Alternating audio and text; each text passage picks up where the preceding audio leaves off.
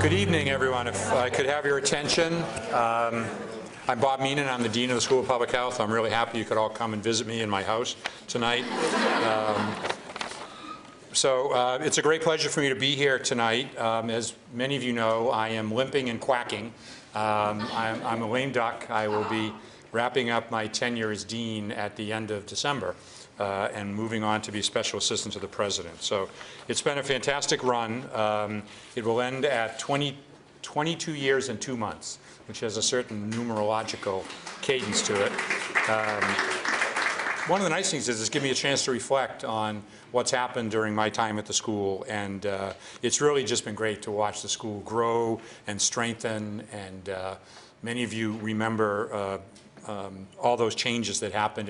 It's hard to remember that, I guess about 15, 17 years ago, we were scattered all about the campus. We didn't have a Talbot building.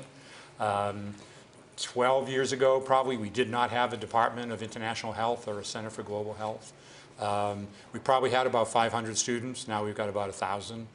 So it's really been very gratifying to see it happen. And a major factor in all of that have been the alumni. And over the years, the alumni have always been committed to the school, have done remarkable things to help the school, and particularly in the area of helping our current students get practica and helping our current students get connected with jobs. And I very much appreciate all the support that the alumni have given, but particularly in those areas. So as of January 1, I will become a Special Assistant to the President, which I'm now fond of saying the acronym for that job is SAP. I'm really excited by the opportunity that President Brown has given me to do this. I've got a couple of major tasks that I'm already working on. One is employee benefits, and the other is student health. So I've told the President that I want to thank him for allowing me over the next year to become the least popular person at Boston University as I revise both employee benefits for faculty and staff and student health. But I'm very, very pleased about our new dean, Sandro Galea, is coming in. He'll be starting just January 1st.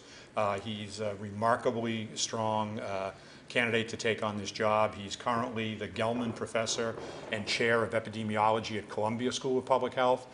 Sandro is, I think, 42 years old, 43 years old. He's already an elected member of the Institute of Medicine. He has something like 400 publications on his CV. He is a very energetic, very bright guy, and I think he's going to take the school to even greater levels. So it's a very, very nice handoff. The timing has worked out very well. Sandro will be able to come in and start a strategic planning cycle, and then, believe it or not, accreditation is coming up again, and he'll be off and running. So I'm very, very pleased at that.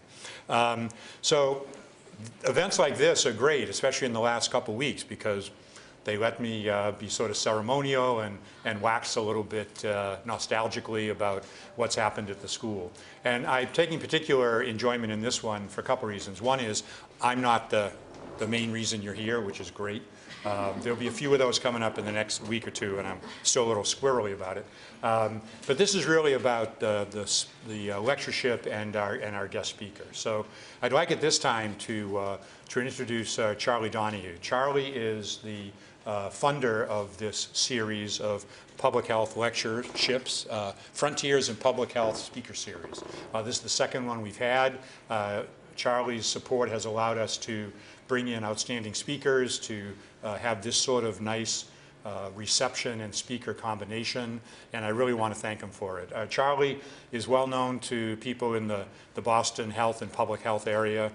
Charlie has had multiple roles. He was a Peace Corps volunteer. He worked for the state government for quite some time.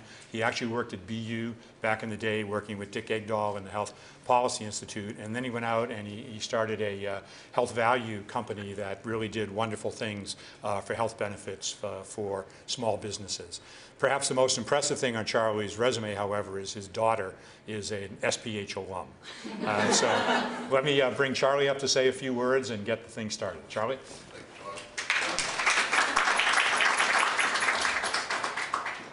First of all, thank you all for coming.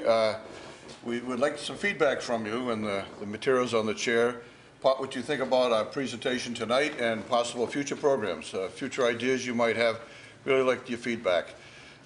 We did ask if you could, to read some articles before you came tonight. We'll try to get those back to those of you that didn't see them, but we'd also like to keep in touch with you about books or ways to follow up with tonight's lecture.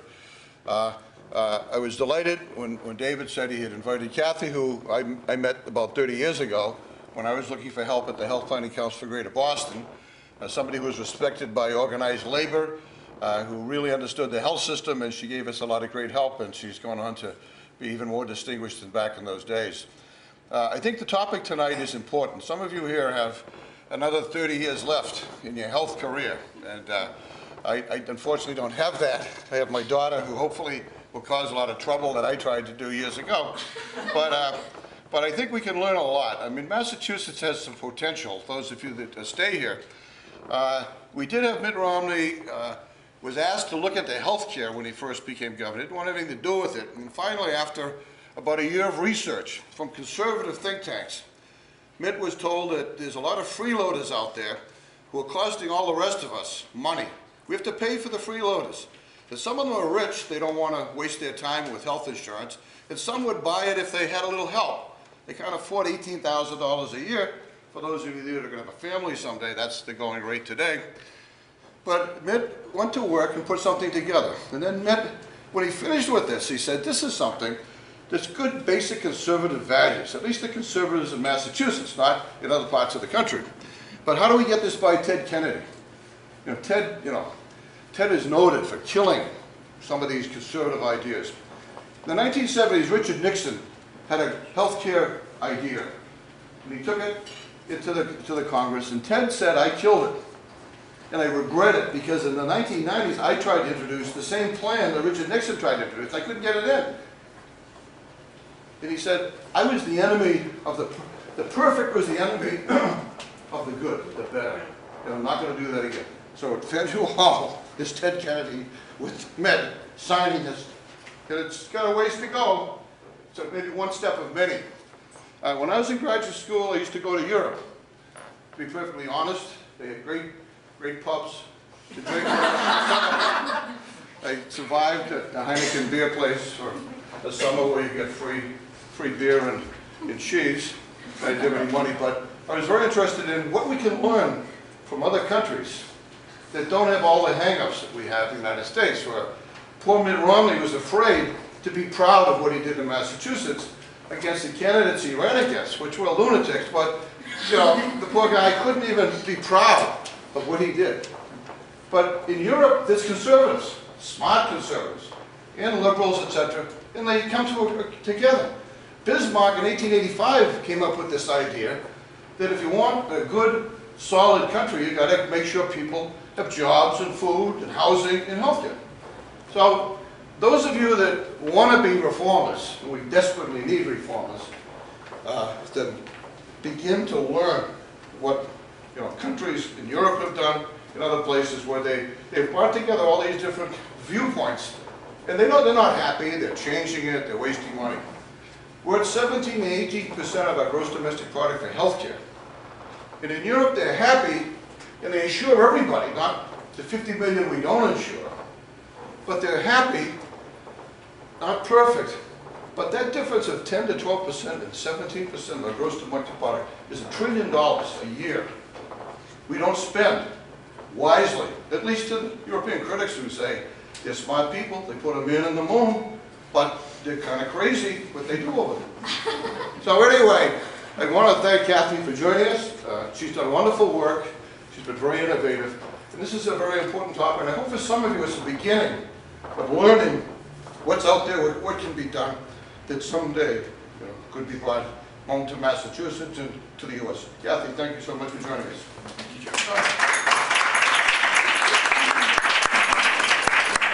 Thank you, Charlie. Charlie, I know your career has expanded tremendously since you're in college. I hope your beer palate has also expanded from Heineken. If it hasn't, I hereby offer you a master class that I will personally conduct for you going forward. Well, it's a pleasure to now bring up David Rosenbloom. David is the chair of the Department of Health Policy and Management. Again, a person who's had a tremendously visible and effective career in health and public health sectors, both locally and nationally. I first met David when I was a brand new House officer and a young faculty member at Boston City Hospital. At the time, David was the Commissioner of Health and Hospitals, where he oversaw both Boston City Hospital and the Public Health Department, working in the Kevin White administration. He then went into industry, working closely with a good mutual friend of both of ours, and was involved in Health Data Institute, which was one of the pioneer countries in what we would now think of as health informatics. When I came to the School of Public Health, I was pleased and surprised to learn that David was there in our then Social and Behavioral Sciences Department, now our Community Health Sciences Department, running a major substance abuse prevention program funded by the Johnson Foundation called Join Together. And David ran that for close to 20 years. He then accepted the challenge of acting as the chair in the Health Policy and Management Department, and has done an outstanding job. So David, call on you to introduce our speaker. Thank you very much, Bob, and thank you all for coming. I'm delighted that Cathy Schoen is here for two reasons. One, she is what most of our SPH students want to grow up to be. So I'm delighted for that reason, but I'm also delighted for the substance. Cathy has been at the Commonwealth Fund for a very long time, where she led most of the Commonwealth Fund's work on international comparisons. Prior to that, as Charlie mentioned, she was the Director of Benefits for the Service Employees International Union, helping that union develop its really path-breaking benefits programs. And in her deep, dark past, she's taught health economics, having graduated from Smith and Boston College, and is now the chair of the Economic Advisory Group for the Commonwealth Fund, and is continuing her activities in helping to bring the lessons across national boundaries of what we can all learn from each other. So thank you very much for coming, Cathy. We look forward to it.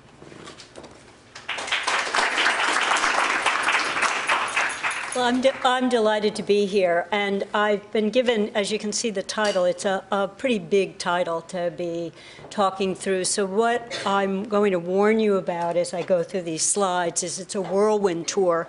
I'll figure out how to get rid of that little escape button. A whirlwind tour of a lot of different policies, because I think when we look globally about what we can learn, we also can look within the United States for pieces of that and try to understand how different countries came to do what they did. Also, that there is no one best model when you look out there. There are a lot of countries that might be best practices for certain pieces. They can't have their own histories, their own institutions, and they're evolving. Not a single one of them would say they're perfect yet, but they're getting better. And increasingly, people are saying, where can we learn from other countries, including the United States? So it's a two-way street. My background, as you just heard, is a lot of international, cross-national work where we have been looking with surveys and also holding conferences to try to pick the brains of people and also work together to learn from each other with opportunities to improve. I'm a health economist by training, so I'm going to be talking a lot about payment and incentives, because I think people behave often in predictable ways if you push certain kinds of buttons, including information buttons.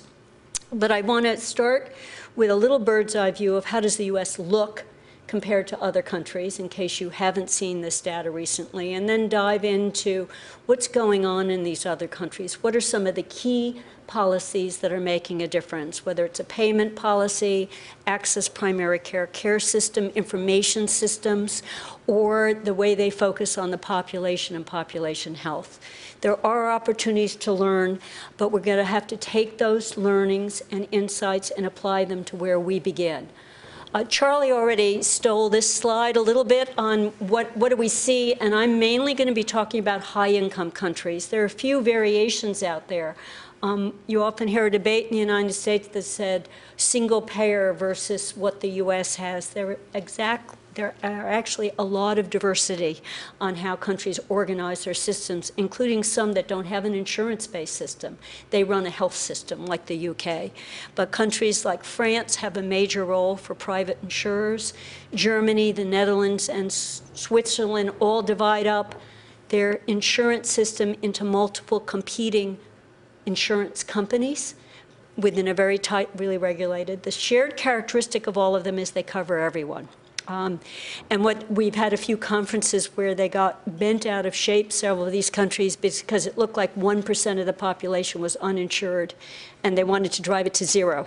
But they were focusing on that 1%. But that's what they've been living with. Germany started very, very early. And they started actually to defeat the socialists. They said if we give everyone health insurance through their work, they'll be feeling they get something out of a capitalist society. When you then say to Germans you have a socialized medical system, they say, what are you talking about?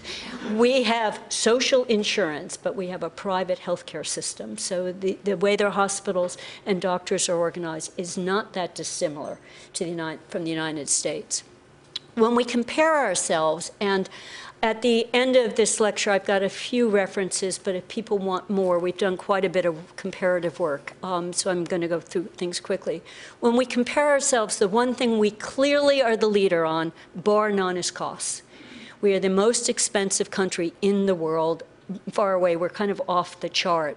But we don't get as much return on our investment as other countries get. Every once in a while, we're tied for leadership around some outcomes, but often we do a lot worse. The IOM put out this report, which I recommend anyone who hasn't looked at it, The Shorter Lives and Poorer Health, and they found at every age group there was a health outcome that didn't look as good. So we're not getting a return in a much younger population than several of these countries have. The other thing is the averages that I'll show you, just a few, hide amazing variation within the United States. So we're divided as a country geographically and by income. So whatever you see as the average, there's usually something that's much worse than the average and something that's better than the average. Very big disparities by income and by geography. This is a bird's eye view of we're the most expensive country. One side of this shows you per person spending in the United States, which is at least 50% higher than the next highest country. The other side shows you the share of our total GDP or national economy that we spend on healthcare. One of the things to look at as you look at both of these is that we didn't start out being far away from the pack. If you go back to the 1980s, we weren't that different. And this is a period when they were bringing in their national health insurance systems, covering everyone. But they started to get control. And now I recently was in Australia where they're panicked they're going to get to 10%. They've been at 9 for a really, really long time. And a decade out, they think 11, and that would be disaster. We passed 11% a long time ago. So not only is that a lot of money, but it means resources are going into our medical and healthcare system that aren't going in to other parts of the system. And I'll end my talk a little bit on that. So just that difference alone between what we spend in the next highest country is more than the total education budget in the United States. Federal, state, and local. It's a lot of money, that difference. So right now what we're hoping is we can hold the line. We don't think we're ever going to get lower, but if we could stop having it increase every year as a share of everything, we feel like we could fill up resources. When we look at how do we do on outcomes, I'm just giving you a few. And the first one is at the beginning of life. Our infant mortality rates are about double the leading countries. And again, within the United States, there are states where their rate is double the leading states within the US, and the best of our states isn't as good as the leading countries. So even though we're a big country, we're looking for pockets of excellence. We can find some. Utah's rates are pretty low, so we can find some, but we're still not looking as good when we look at the across the world. Adolescent birth rates are extraordinarily high in the United States, and one of the reasons our infant mortality rates are so high is lots of premature babies. We do a pretty good job on saving them. We just have a higher percentage of all the births be premature, so not that many make it to year 1. This is starting to come down, and it's not just medical care, but it's the broader health and economic system. We don't do very well at the end of life. This particular statistic is death before age 75 of diseases that if you had early and effective care, you shouldn't die of. So diabetes before age 50, infections and communicable diseases in children before age 14. So it's not all statistics. But what's been interesting as we're watching this, it's a sentinel indicator because the healthcare system matters for this, is we were doing better than the UK a decade ago. We were second to last rather than last. Now we're last, not because we're not doing better, it's just we're not improving as quickly. So our rates have been coming down. So you'll hear cancer rates are coming down, heart disease. So are they in other countries. You know, so medical sciences flow. Life expectancy, you've probably seen a lot of this, but we don't live as long, we don't live as healthy. So, you know, if you talk about healthy life, we could go through those too. But we look for places we're tied for leadership and can only find a few on outcomes. So I'm going to lead you through some thinking on why do we see these differences, what are the other countries doing, and give you some country examples. And I'll come back to this theme toward the end again, trying to tie it up. One is, for starters, is they have uniform payment systems and buying power. So even though they may organize themselves in competing insurance plans, they think of buying together. So when the German sickness funds sit down to negotiate what the hospitals are going to be paid each year, they all sit on one side of the table. There are lots of them, but they sit together. And they say, we're going to be pushing a similar kind of, if we're making a change, we're going to make it more generally. And we're going to be making it informed by data that we have on everyone who lives in this country, because they don't divide their country by age or by income. So you get questions like, what's it like for small business? What's it like if I'm not working? People go, those differences don't matter. If you're 65 or you're 5, you're going to be in the same insurance plan, even though you can choose. So it's uniform payment and buying power. They do bundle up more than we do, so that they give primary care and hospitals more of a power of, can you redesign your system underneath the bundle? They do less narrow fee for service we do, and a lot more accountability for what they get. Their insurance systems are much simpler, and I'm just going to give you a couple statistics on how complicated they are. The Commonwealth Fund that I have worked with for 20 years brings fellows over to this country, and their first experience, if they get sick in the United States, they come back and say, why do you tolerate this? Never been any, it took them so much of their time just to figure out what things were going. And it adds up in a doctor's office, a hospital's office. There's a lot of focus in some of the leading countries on primary care, strengthening it and enabling access to it and reinventing it. Everyone is pushing for the redesign of primary care in the 21st century. They have national policies around information systems too. One of this is a benefit of having everyone in a more unified system. You know the whole population. You don't have to do a research project to say what's the Medicare population, the Medicaid population in different states. The Dutch can do all 16 million people from the day they were born. They know some of that history. But they've also often built up very powerful information systems that do more than just the claims. And they focus on the whole population. So I'm going to do a little bit on payment and prices first, because one of the reasons we are so expensive is that we pay a lot more for everything than the rest of the world. We are younger, we don't go to the doctor as often, we don't go to the hospital as often, and when we do, we don't stay as long. So it's not our use rates. Even when we look at drug use in the United States, we're not higher. The Germans, doctors write a lot of scripts, so do the French doctors. I mean, there's some countries that are lower, but we're not way up here on use. It's just every time we touch the healthcare system, anywhere we're paying more. And I'm just going to give you a few slides. And this is the result of having less buying power, less ability to say what's a reasonable price, what's the right way of paying, how can we line up incentives. So you hear a lot, and it's in the news again in the United States about our pharmaceutical prices. Even people like John McCain are saying, should we send people to Canada? Can we open up the Canadian borders and buy in Canada because prices are going up again? But the studies that have been done of this is we don't use more drugs, we buy a more expensive mix, and we pay more for those brand name drugs when we're buying it. We're good on generics. But these are some recent numbers. It's extraordinary the difference that you get on this. And this was where we still had a lot of uninsured people who didn't have drug coverage at all. When you look at simple kinds of diagnoses, appendectomy, hip replacement, bypass surgery, and you say, what's the total amount being paid? We're usually anywhere from 2 times to 4 times higher as you look across those country lines. And that's a combination of each element. This is a bundled payment. But if you look at that very far column on my chart, the 95th percentile in the United States is twice the amount that we pay on average, and there's one that's lower, so you don't even know what the price is in the United States because the average won't give you any information.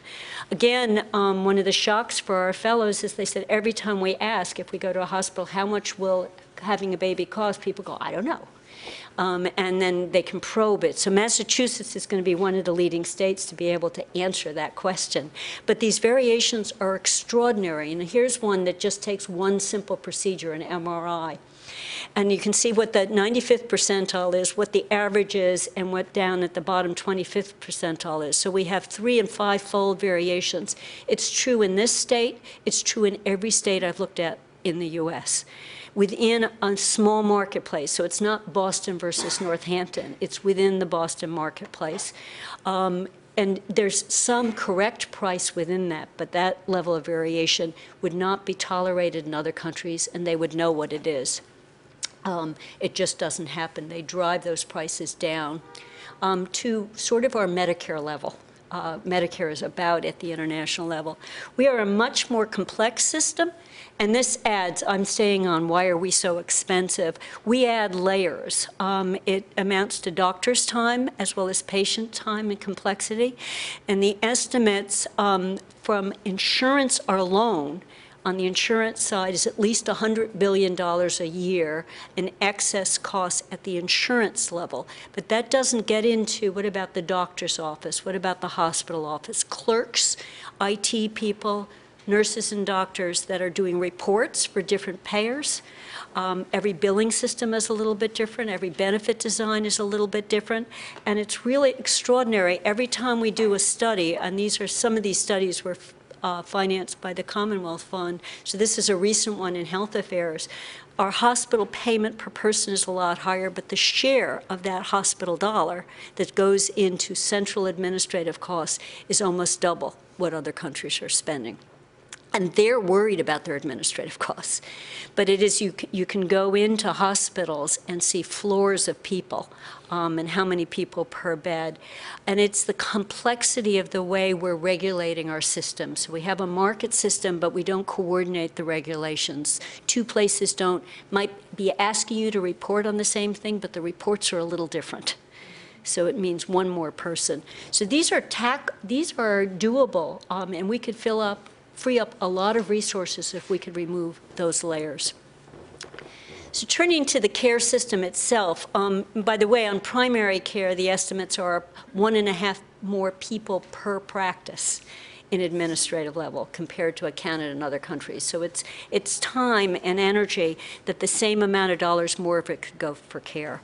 So in primary care, everyone is looking at a model. It's really quite remarkable conceptually when you are in international that started in the United States. This is a diagram that Ed Wagner out on the West Coast did called the chronic care model, and saying what we envision is a primary care system that's in the middle, embedded, linked to the hospital, linked to specialists, but linked to housing, social services, and support in their interactions with patients. And it was called a medical home for very sick kids originally, but it's also for chronic care. But the notion wasn't an isolated physician out there. It was embedded in a larger care system, supported by decision and information. And this is a diagram that everyone is aiming for. How can we link back up? How can we have primary care be the gateway in, but also the link to other services where someone's at the hub? It's the first contact. One of the things that's happening internationally is saying, well, if you want to link up and you want primary care to be accessible, focused on prevention, the whole child, the whole family, you shouldn't make it expensive to get into the practice. So they either have no cost sharing for primary care at all, or they drop it to minimalistic. So even countries that have a deductible don't do it for primary care. And this is what our population in the U.S. says about, I went without care because of cost. We've just done this again. This study was published with the elderly now. Our elderly are going without care because of cost. And have serious problems paying medical bills. Switzerland has very high cost sharing, but they tier it by income. They worry about capping it at a certain level because they want care to be affordable, particularly primary care. The other thing countries have done with their primary care systems is build an infrastructure to support the practices. This, again, is a survey response on asking primary care doctors, do you have any after-hours care where someone can see you? And the U.S. rate's been going down. It was 40% a decade ago, so it's going in the wrong direction. But there's several countries where most of the physicians are saying yes. And that's coming from a combination of a couple things. They are paid with an extra rate for each person registered with them that they're a patient to provide an infrastructure so they can hire a practice nurse, so that they can afford to do after-hours care. But you also have innovations, and we've got some care systems in the U.S. looking at this. They're saying, let's do an after-hours access system. So doctors don't have to be on call all the time. No one wants to go into primary care if you can be called out anytime. It wraps around at night.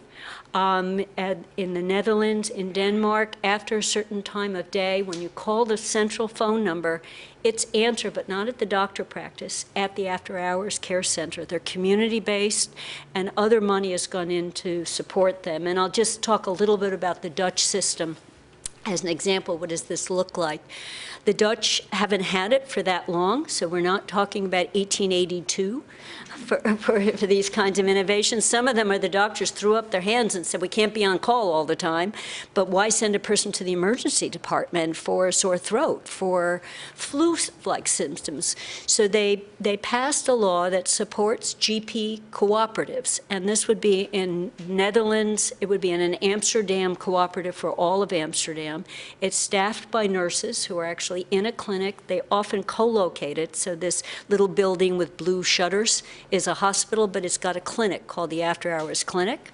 They staff it, and the doctors rotate it through. So your doctor is seeing patients of other doctors, and they all can talk later about, what's the practice. They have electronic medical records, so if your patient's been seen in the middle of the night, in the morning, you're getting that information. And that cute little yellow car is home visiting car, where the physician goes out with an oxygen tank to really sick, and they will decide you need to go to the emergency room, but if you don't need to go, they're trying to bring care. It has brought down ED use, raised practice satisfaction, and the population loves it. So this, again, is a fairly recent innovation. And one of the doctors I sat next to at dinner one night, I said, what does this feel like in terms of running the cooperative? He said, we've gotten to know each other better as doctors. Because we talk to each other, and I'll say, what ended up happening with that patient of yours that I saw the other night? And they do more things as a group because they're doing more through this cooperative arrangement. So we only have these kinds of systems in a Kaiser Permanente out on the West Coast that says build it in, but there's no reason you couldn't build this in. It's paid for in a fee-for-service. The doctors get paid for each patient they see. They're not on salary, so it's fee-for-service. So that's an example, but there are several. Denmark, several countries have those community-based systems. New Zealand has one also. The other thing they've done to support both the primary care physicians, but to support understanding where we need to be resources, is they've collected data on their populations from all their payers, if it's multi-payers. So they use that claims database as an analytic tool. Where are we having problems? Where are we seeing repeat admissions? Where is emergency room really high? If they know the patients are sicker and poorer and they have immigrant populations, several countries, the UK and Netherlands are two, they pay the primary practice more because the practice has a patient population that's going to take more time. But it's driven by an evidence base that they can see the need in the system. They also have been very innovative on comparative effectiveness. We now have a program in the United States that we looked abroad, but they're comparing clinical outcomes after it gets into the marketplace to say how well are different procedures, drugs doing now that we can see it in the population. They run registries. We got information in the US about some hip devices, hip implants, replacements that were failing. Australia told them several joints aren't very good, and Sweden told us, two small countries. We ignored it until the FDA finally had enough complaints that they pulled it off the market. But they could see it in the registries. You know, physicians were collecting it on all their patients, so it wasn't sporadic. So we're just starting to think this way, and these are group-supported, community, national supported registries. You have to set them up. They're starting to use patient surveys on outcomes. If you had cataract surgery, in Sweden they ask you, can you see? Can you see better? It's a pretty simple question. Are you walking without pain after? And when they see pockets that things aren't doing well, they come back and they benchmark to ask why. So it's not supposed to be punitive. It's supposed to be benchmarking. Why are people getting better results than you are? And feed it back comparative data. So this feedback and benchmarking is informed in part by electronic medical records. We're finally rolling ours out, but there's several countries that have been at 100% of doctors for a while. They're more rudimentary than ours, but they've used them for years as part of their understanding of who their population are. So when we were asking US doctors, would you be able to make a list of your sickest patients, your diabetic patients, you know how many of them have? Would that be easy or difficult? They said really hard. You know, we kind of have a rough idea. Other countries, it's very easy. You know, we have a way of knowing who our sickest population is or our most needy population and focusing on it. Feedback to practices, how do you compare to other practices? How are your patients doing, including use of the hospital, ED, drug, adverse interactions. So they're thinking of these information systems as being a tool that's useful for doctors' decision support, as well as the country. This is a picture of a Danish doctor's office and a US doctor that one of my colleagues took, because he said, you know, in Denmark, I never saw an office that looked quite like that in terms of paper. He said that was what his office looked like. Because Denmark was very early on to develop, they wanted to go paperless. And as I click through these, I think, well, you can see them in the slide, and these are all, you can get these slides because I'm going through them quickly. They kept adding on what they could do both at the practice level and then through a central thing called MedCom. MedCom was developed for them by IBM here in the United States, and this was decades ago. It's pretty simple, but what they've ended up doing is they can pay their physicians for an e-consult. You can refer to a specialist via this central system and book an appointment. They can do drug-drug reconciliations, see what you're on. And now they're saying they can use it as a research base. Which populations are doing relatively better or worse with certain procedures? And what several countries are saying, we should do this globally. The US would enter it with 300 million people. We would know whether treating people with this protocol versus that protocol was relatively better, that we could build up the evidence base rather than just the art of medicine. It could be more of a science. So Denmark and several countries are saying this is more than just a tool for doctors, it's a tool for the country. Germany, the German language is in German here, so the speaker who presented this in Australia did a nice job for us to do some of this in English. But they've been collecting hospital quality, and again, this is on all German patients. It's not on just the Medicare patients or just some other. But they do it on key indicators, outcome details such as infection rates, mortality rates, complication rates. It's put up on a public database, so you can see whether your hospital is better or worse or about equal. But it's fed back on a clinical level to individual physicians. They can get lower or down on this. And the physicians have started using it, and the hospitals have started losing it because they're paid on a diagnostic basis. So if you're paid on average, an average rate, and you've got a sicker patient with complications and coming back because they bundle up the readmission rates, you're going to lose money. They can use this now to say, why do I have so many outliers on costs? And discover its infection rates. He said of the 200 outliers on costs, 50% of them had infection rates, and the hospitals could track it to what department was getting those infection rates and zero in on it. So they're thinking of it as a quality improvement tool. They don't pay on the basis of this, but it's a feedback system, and they're looking for constant improvement. The other thing they do that's quite interesting is they send peers to go visit you. The peers are the places like you that are doing better, and to try to talk through what's going on. So use the fact that they're all in it together. I'm going backwards. So but the information systems and the fact that the whole population I think is just critical for letting you know why they can be targeting. And so now what's going on, and what's really exciting, and I think this is an exciting era for the US, by the way, and I will end on the exciting thing. A lot is going on in this country where business as usual is no longer good enough. But they're saying, can't we in the 21st century, we've got digital technology, we've got smartphones, where nurses and doctors could communicate by Skype. We can take a picture of all the medicines in the medicine cabinet if someone went home. We could do drug reconciliation. We can reach remote villages. We can do different things, so we should change the way we're working. Because all of our jobs and the way we were trained were for a time you couldn't work as a team, and you couldn't be virtual teams. So there's a lot of effort to say, putting those pieces together, there are new roles for nurses, there are new roles for doctors. Can you train differently? Can you bring aides on?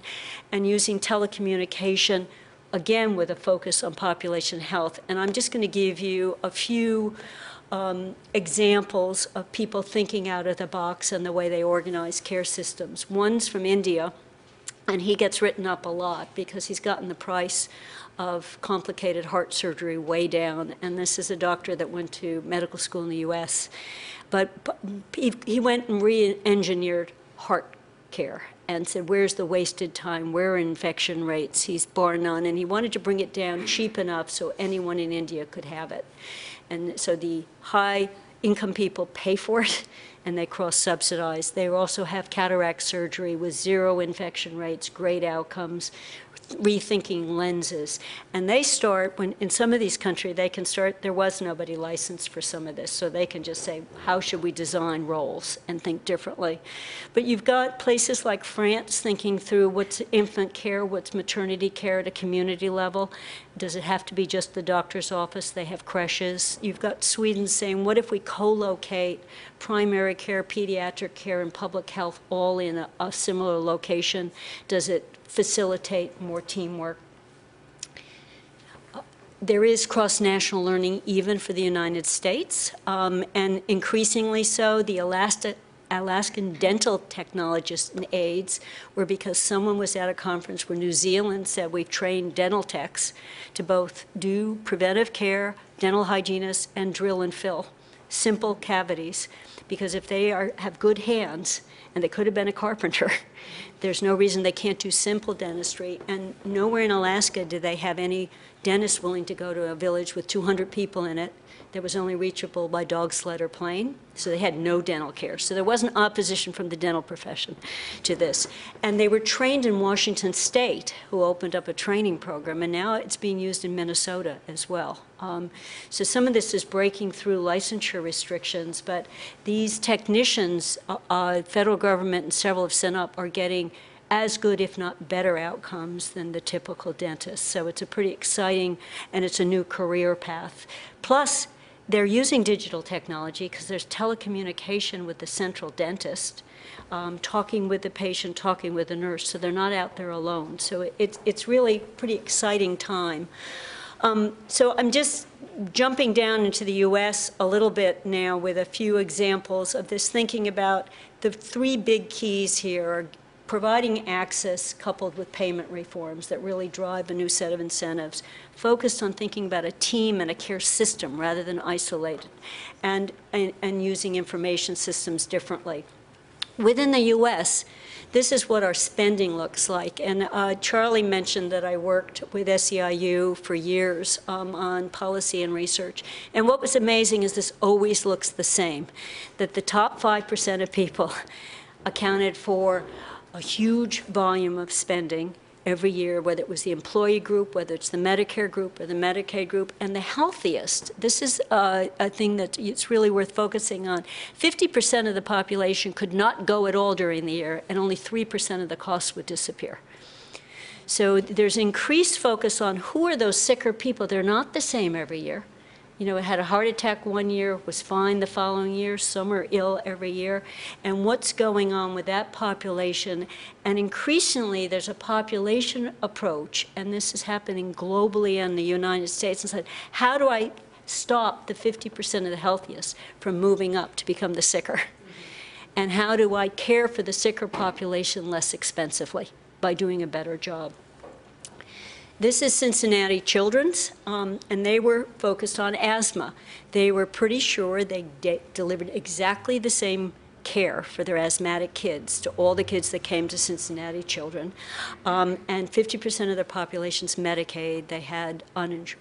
And then they plotted it by zip code and said either genetically, certain children all decided to live in certain neighborhoods that had a propensity for asthma, or something is going on in these neighborhoods, a huge variation.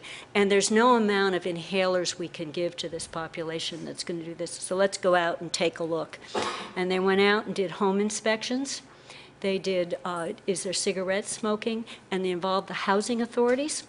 Now, the other thing they did that was very cool is they redid their electronic medical records and put in how we all go in and say, is there any history of heart disease or cancer in the family? They went in to put housing, depression, other social and economic in the medical record. So when the high-risk kids come in, they get a special team. And they know to link. Now, the one I'm not showing you that Rob Kahn, who presented this to us, showed us, then the same families that were the high use are also in areas with high infant mortality rate, high teenage pregnancy rate. There's a whole system. When they did United Way and all the social services, they were all seeing those same families on different days. And no one was coordinating. WIC was telling the family a different thing than the pediatrician. So they started doing a community approach, but it's driven by the status system, which is extraordinary. They took beds out of circulation. They emptied their asthma beds in the hospital. And the hospital was planning on building a wing and didn't need to. So there was a feedback loop that was very real, and they've moved on.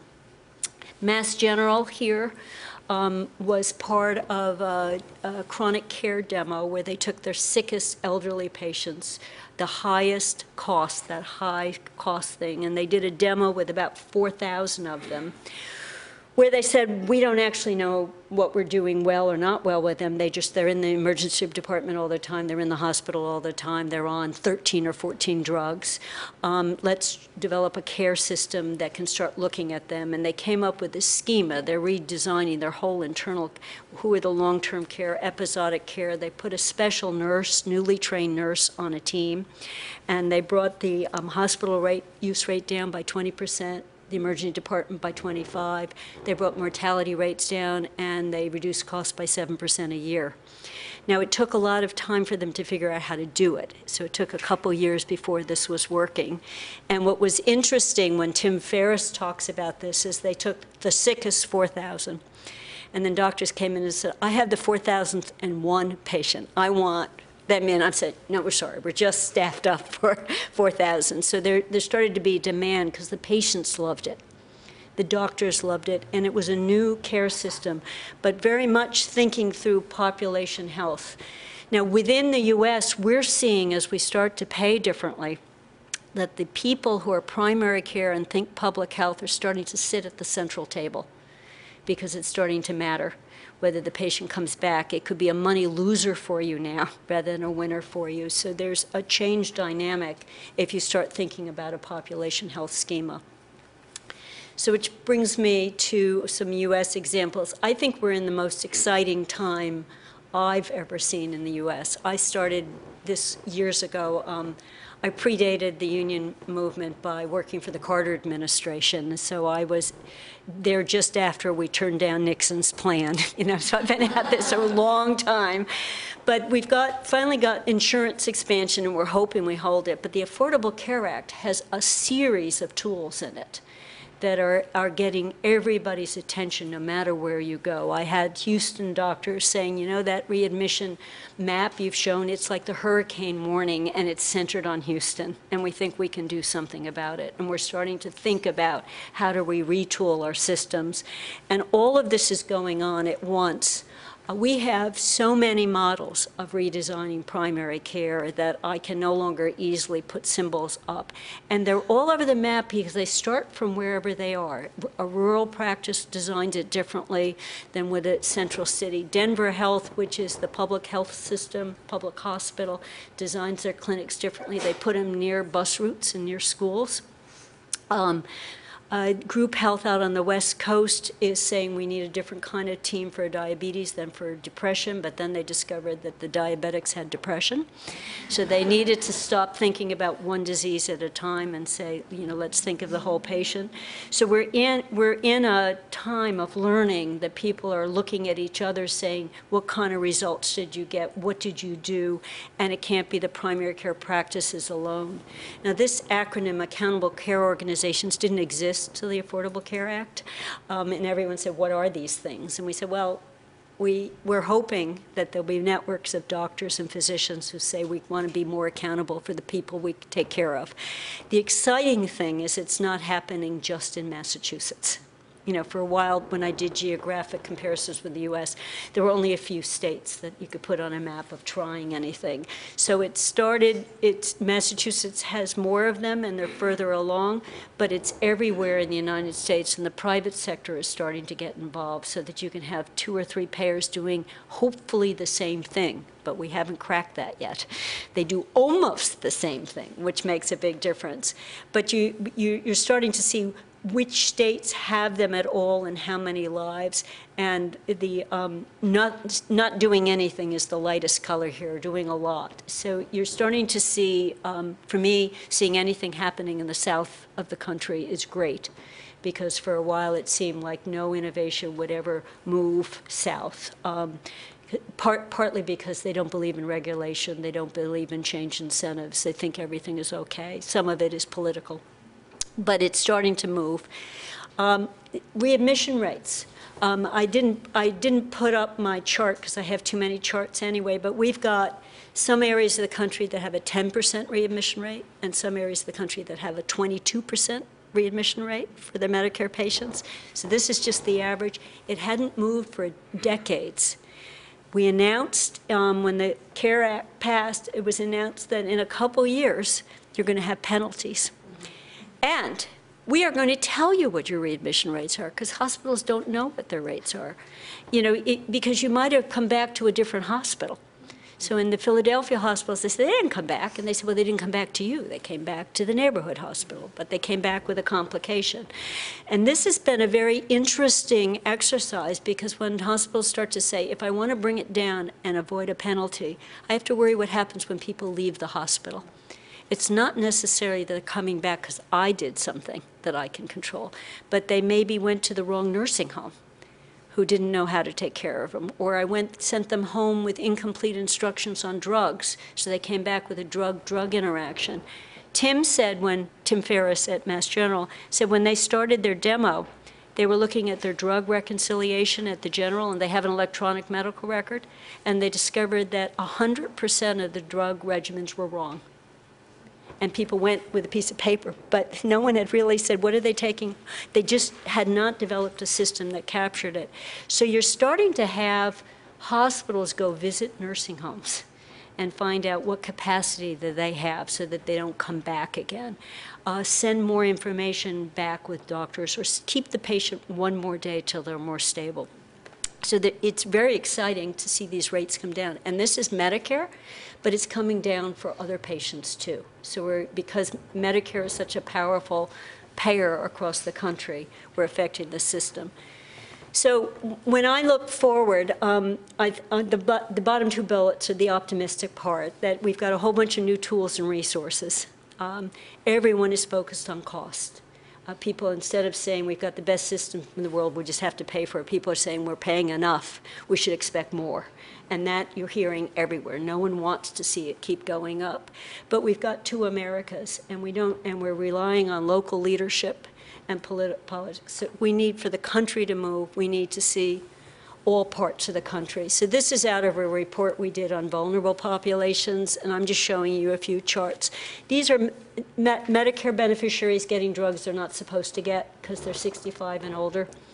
And a higher DOT is a bad thing to be. There are high-income people in some states that are getting many more of these drugs than the low-income people in other states. There's disparities by income, but the practice of medicine looks different in different parts of the country, and this is just on drug prescribing. That potentially preventable death rate that I showed the U.S. compared to the UK and other countries, this is within the United States, how much variation we have, where some states look quite good, start to get near, not quite as good as France. This is the same statistic applied in the U.S., not quite as good as France. And when we first put these out, people said, oh, it's black. It's African American, they die younger, which is absolutely true. We said, well, actually, the white rate varies a lot, too. It's not just a race story, although race is part of the story. There's huge variation. This is one we did more recently that said people reached the age of 25, so they got past the point where they've been dying from gunshot wounds. They had a high school education or college or higher, and the disparities by education, because these death rates are enormous. And again, the differences across the country are huge. If you superimpose some of this on the states, which states have decided to expand insurance and which states have not on their Medicaid population, you'll find a disconnect. That the states that are doing worse in their outcomes, or some of the states, are holding back on the big Medicaid expansions. A few aren't. Kentucky is in there with the best of them, saying we want a healthier Kentucky, and it's called Healthier Kentucky. So we're hoping over time we're going to see the whole curve come down and look more similar across the country. Meanwhile, we're in a breather period, and everyone's really excited by costs slowing down. They're slowing down in the private sector. They're slowing down faster in Medicare. Anyone who's on Medicare may not have noticed it, but their premium did not go up for 2 years, and the deductible did not go up for 2 years because Medicare has been flat, no increase per person. We haven't seen that in years. And it's projected to keep going slower than history. Private is going up faster everywhere. And most of what's underneath the private is price increases. Massachusetts had a report recently that said the premium increase, even though it's slower, is a combination of people using less and prices going up. So we're cutting back. So the question is whether we're going to sustain this or not. Charlie said $18,000 for a family premium. That's about right. In some parts of the country, it's $20,000. It's outstripping people's income. So if they had to buy it on their own and they were middle income, they wouldn't be able to afford it. And this is a shared concern. No matter where you go, people say it's just really expensive. And this is in an era where their deductibles have doubled. Cost sharing is up. So the premium's buying less than it used to, but it's still going up. When we look at the whole country, you hear debate that focuses on Medicare or Medicaid, but private spending is half of what we're spending in the United States. So unless we do a whole country approach, we're not going to be holding the line at that 17.6%, where we've been pretty lucky for a couple of years. We're on our way to 1 out of every $5 in the U.S. Goes into the healthcare system. So I'm wrapping up, opening up. So just remembering that I think the key policies where the other countries provide insight for us are these payment policies, trying to think of a system that's based on primary care, but a system and redesigning that information and thinking about whole population. And just to leave you with this terrific chart Betsy Bradley at Yale did, she said, you know, we spend the most by far on healthcare. But if I add in social service spending, job retraining, disability payment, other countries are spending more. So they think of policies that keep people healthy, and they're doing it out of different budgets, including long-term care and home support. So we're on the high side on the medical, but on the low side on everything else. So that is, in conclusion, the big challenge is pulling together, because we are a fragmented system. We don't have these unified payment systems. You can see in Massachusetts people saying, let's get all payer kinds of approaches, even though they're different payers, let's get on the same page. One of my colleagues said you have people pulling together, but a couple of these cute little people are facing in the wrong direction. And I said, yes, but they're being pulled in the same direction. So there may be pulling some unwilling people around, but we need that kind of leadership if we want to get better outcomes, better care experiences, and slower growth. Thanks.